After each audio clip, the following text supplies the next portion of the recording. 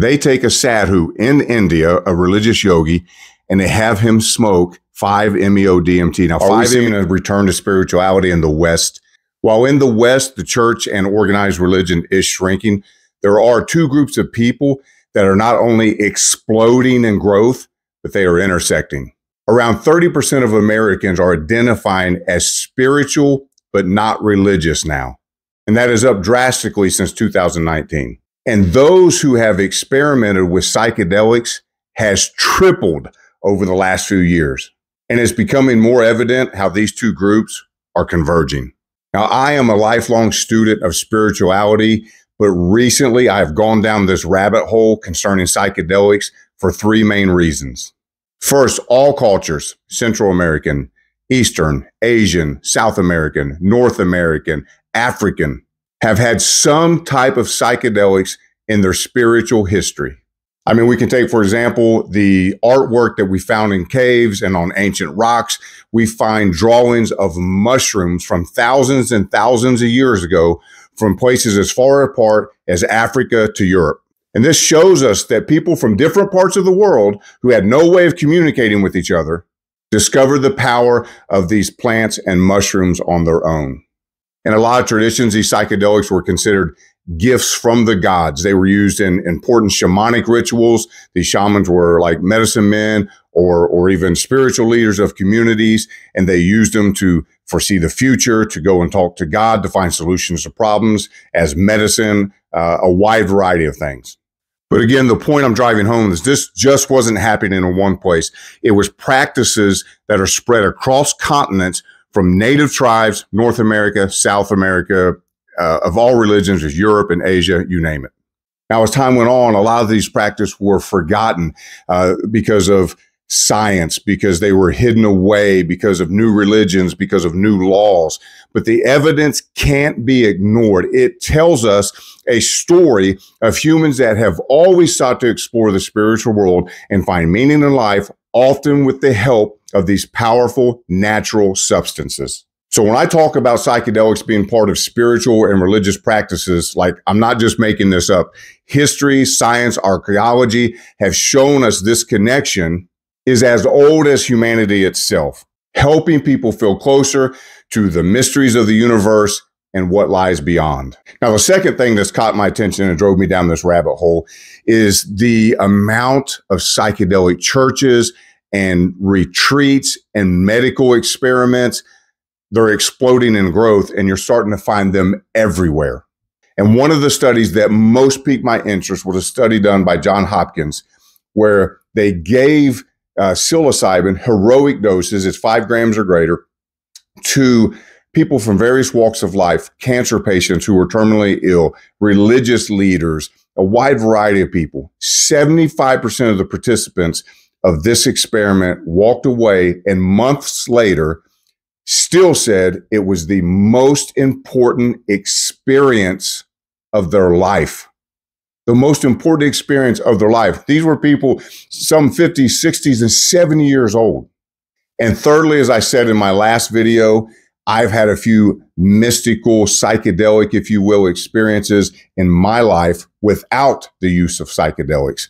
A couple I would classify as Christian themed, and the most recent one might be more yogic sciences or Hinduism. But nonetheless, they also were, to me, the most significant experiences of my life. So as I listen to these other people describe their experiences, they sound so similar to mine. I'm asking myself, did we have the same experiences? And if so, are these hallucinogens, is that what they are? Are they creating hallucinogens where people are seeing things? Or are they really creating divine, mystical experiences and encounters with God? Now, I can't wait to get in and show you what my research is uncovering. But first, let me share this prophetic article that I found. It is from 1958, October 18th, 1958, the Saturday Evening Post. And the article title is Drugs That Shape Men's Minds by Aldous Huxley. You have to listen to this, especially if you're a student of Christianity and revival and spirituality. He said in 1958, and this is very prophetic, I think, That famous revival religion about which so many have been talking for so long will not come about as a result of evangelistic mass meetings or the television appearances of photogenic clergymen. It will come about as a result of biochemical discoveries that will make it possible for large numbers of men and women to achieve a radical self-transcendence and deeper understanding of the nature of things. And this revival religion will be at the same time a revolution. From being an activity mainly concerned with symbols, religion will be transformed into an activity concerned mainly with experience and intuition, and everyday mysticism underlying and giving significance to everyday rationality, everyday tasks and duties, everyday human relationships. If these psychedelics are really producing the same mystical experiences that I've had, that's what I said in my last video. It's not fair that I have them and my mother has it and my wife has it and my son has it. But if they can take a natural plant substance and they can have a mystical experience that profoundly changes them at the very core and changes their life and makes them believer in the higher power and the afterlife and all the things that religions and spiritual teachings show us, the oneness with the universe, why wouldn't I want them to have that? Why wouldn't I want this type of revival to come into the world? He said here, make it possible for large numbers of men and women to achieve a radical self-transcendence and deeper understanding of nature and things, no longer limited to those of us who were blessed with mystical experiences. The second thing I uncovered in my research, and it's showing up more and more, is I'm finding multiple Christian churches, denominations, organizations who are integrating psychedelics into their practices, into their studies, and into their research. They are also teaming up with psychologists and scientists in ways that we never would have believed before. Now I want to show you a clip of what I'm talking about from a former atheist, Dylan DiNardo. Dylan holds an MBA and a bachelor's in finance from Robert Morris University. He's worked in $1 billion startup along with a long list of other companies, and now he's the CEO of his own company. This is one smart cat is what I'm getting at. And he's being interviewed. Now you got to stay with me. Listen to this, guys. What's going on in the world? He's being interviewed by a professor of psychology and a professor of religion and business ethics, both from the University of Pittsburgh, and which is just mind-blowing in itself. And it gets better. It's on a podcast produced by Ligare, a Christian psychedelic society. And it's hosted by a priest from the Episcopal Church who was part of one of the Johns Hopkins psilocybin studies. So I'm imagining, I haven't heard his full story, that he had such a divine encounter as a priest taking psilocybin at Johns Hopkins that he's now made it part of his ministry work, his life's work, to bring this to the Christian community. I'm going to link to the full Ligare episode in the description below, but just stay tuned for now.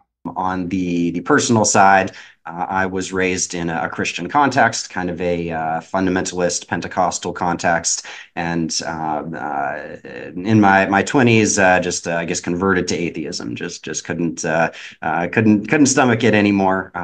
But shortly thereafter, my atheism did not survive contact with psychedelics. So here I am as a Christian again. And lastly, and probably the most interesting to me and mind-blowing, I'm glad you stay tuned for this.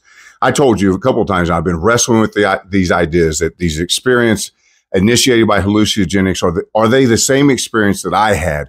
And my most recent was traveling to another dimension while meditating in front of a guru. So I was blown away when I found this clip. It's from an awesome channel called Dakota of Earth. I'll link to it below in the description as well, but watch this first. They take a sadhu in India, a religious yogi, and they have him smoke 5-MeO-DMT. Now, 5-MeO-DMT, if you don't know, it's not regular DMT. It is called, nicknamed the God molecule, and it is arguably the most powerful psychedelic that exists. From my understanding, I've never taken it, but what I've read, DMT, people kind of get blasted away for 3 to 5 minutes or something. 5-MeO-DMT melts you away completely for like a 20-minute blast off. You become one with everything. You're gone, out of body kind of deal. And what you're going to see for yourself here, he smokes this, gets into a meditating position, and he doesn't collapse, doesn't fall over. He seems to maintain control, which is fascinating. And then he comes back and he says, yeah, I've already been to those places before in meditation, which confirms my suspicion that these hallucinogens are creating real experiences. And he goes on to say, what happens is this thing turns on your chakras. It blasts you up to that place. But the difference is you don't really have control. In my practices, I can go to the same place, but I've learned to do it and I have more control over it. I've learned it through the processes of meditation. And he says pranayama, which is breath work. What happens when a Hindu monk smokes DMT? This sadhu in India smoked 5-MeO DMT, and I documented his experience. He hit it, and we made sure that there was enough to blast him off. And he just kind of sat there, which is very unusual because most people that smoke this turn into like a dead body, you know, you just collapse. But he just sat there and just took it. And this is what shocked me and changed my whole idea of Hinduism and yoga, was that he said he's been there before. That a few times in his deep meditations, he's been able to reach those places. And I actually believe him. If you have a yoga power and all times chanting Omkara, all time chanting Ram Ram, then. Guys, psychedelics is starting a revival, and let me go on record today as saying it is going to penetrate most of the world's religions over the next 20 years in ways we can't even imagine. I hope the church is ready.